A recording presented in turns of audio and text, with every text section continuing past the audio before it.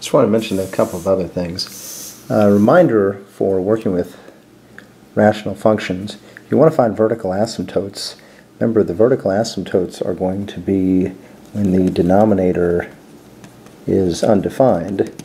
And so normally you can just factor, and in this case I'll get the quantity x minus 6 times the quantity x plus 4 over the quantity x plus 5 times the quantity x minus 5, difference of squares. This is going to be undefined when the denominator is 0. So that's when x is equal to negative 5 or x is equal to 5. So those are your two vertical asymptotes. Horizontal asymptotes are the limit as x approaches infinity of f of x.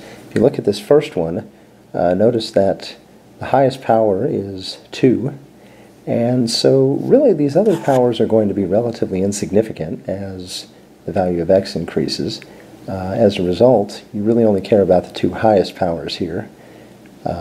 Sometimes they show this by dividing each of the terms by the highest power, but you can also just kind of look at it.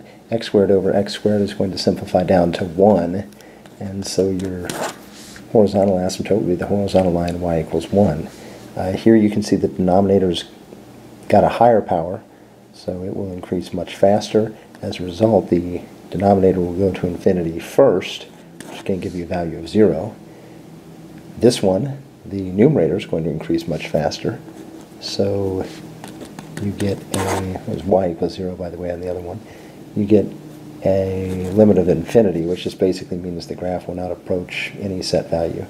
And on this last one here, notice again, highest powers are x to the third. We don't care about all these other values. So this is going to approach a limit of 3/4, which means the horizontal asymptote is going to be the horizontal line y equals 3/4. Down here, just a few reminders. If you've got a function written like this, remember you can write it several ways. If you need to take the derivative, you could write it using a negative exponent, and that'll make it pretty easy to work with. Remember you can also write this in a fully rational function form, having a common denominator. In this case, you would need this denominator to be over x, so you can multiply the top and the bottom by x, assuming that x is not equal to 0.